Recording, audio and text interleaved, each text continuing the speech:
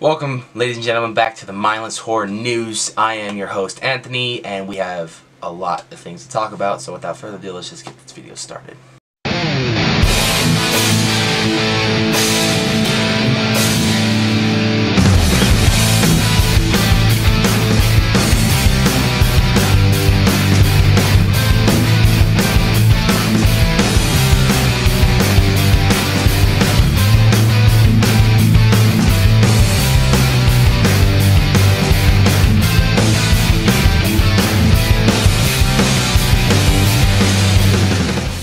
Alright, ladies and gentlemen, first thing I want to talk about for horror news, I found that I get all my news from playdisgusting.com, so if you guys want to go follow them on Twitter, check out their website, follow them on Instagram, I highly suggest it because they release the best horror news out there.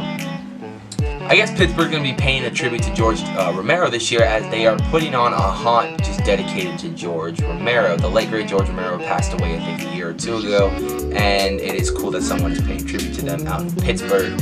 I like little haunts like that because they usually have a lot of potential as to scare the shit out of you and stuff like that. So that's cool that there are people out in Pittsburgh are fanboys of George Romero, and they're going to be paying some sort of tribute to him.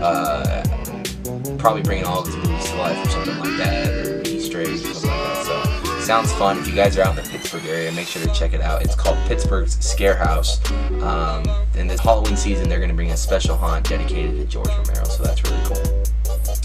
There's a new picture of the Nun this week with Thaisa Farmiga, and it's really cool. It's her looking in the mirror and then the Nun right in back of her. So the Nun is supposed to hit theaters next month, and I'm very much looking forward to this installment of the Conjuring universe, so that should be pretty good. If you guys want to see the picture, of course, it's on the screen around me somewhere right now. So yeah, I'm very much looking forward to this. After seeing that image, it was honestly pretty scary looking, and it got me a little bit more hyped for the movie.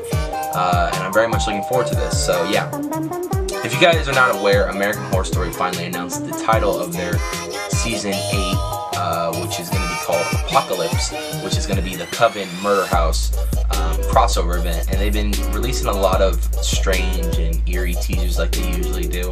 One of the famous ones I've been seeing a lot was the baby in the hourglass, and then they turn it out and it's born or something like that, starting the Apocalypse, which is of course the title for this season's series. I'm very much looking forward to this. I hope they reveal a trailer pretty soon as to who's going to be in it, who's playing who, what characters they're bringing back for both Coven and Murder House. And yeah, I'm very much looking forward to this season. It should be a good crossover season. If you guys are a fan of the Doom franchise like I am, they showed some Doom Eternal gameplay, and my god, the killing, the demons, the weapons, just, it looks phenomenal. I am very much looking forward to this. It's a 10-minute gameplay they released online. You can find it right now. Just look up Doom Eternal gameplay, and it looks awesome. They showed off some new demons, some new weapons. Just the way it runs a lot smoother, runs at 60 frames per second, which is awesome. But the Doom franchise has always had a special place in my heart, and I'm very glad that this Doom game is going to be, it looks phenomenal. I can't wait to play it. It's supposed to be coming out in December, I think December 28th, so right around the holidays.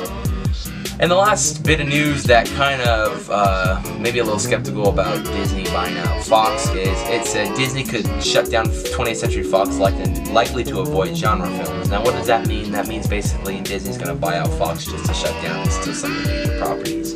Major properties being Avatar, the X-Men, Fantastic Four, all the Marvel stuff. Stuff that they've revealed that could actually make them money. Now, they did come out and say that whatever is in production at Fox right now is likely to come out in theaters, and they're not going to scrap any of that because that's already in production and on its way to go. That will be the last bit of movies that are through the Fox name before they got bought out by Disney. One movie in particular, two movies in particular that I talk about when we talk about scrapping movies is X-Men Dark Phoenix and The New Mutants. Now, we know that The New Mutants was going to be Marvel's kind of first horror movie, and it went back into production just to redo the entire movie because apparently it wasn't scary enough to when they did test screenings. The same thing goes for Dark Phoenix. Now, they didn't want to make it scary, but I heard that they went back in production for another 3 months, and it took them 3.5 months to film the original cut of the film. So that goes back to say, are they going to reshoot the entire film?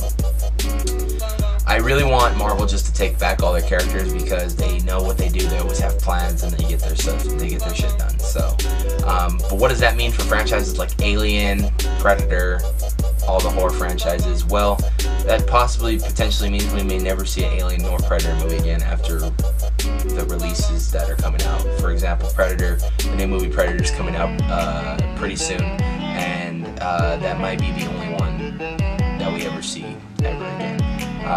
They've already come out and said they're not going to make any more Alien movies, which in my opinion, the Prometheus series was doing really good. I really enjoyed it. So it's kind of bittersweet because if that is true and Disney plans to shut down doing no more genre films, we may never see the light of day for Alien or Predator unless someone goes and buys out the rights from Disney. So that's going to do it for today's Mindless Horror News, guys. I hope you guys enjoyed it. I'm trying to get this whole podcasting thing back together, but for now I want to at least share some news with you guys so you guys are well informed of what's going on in the horror world.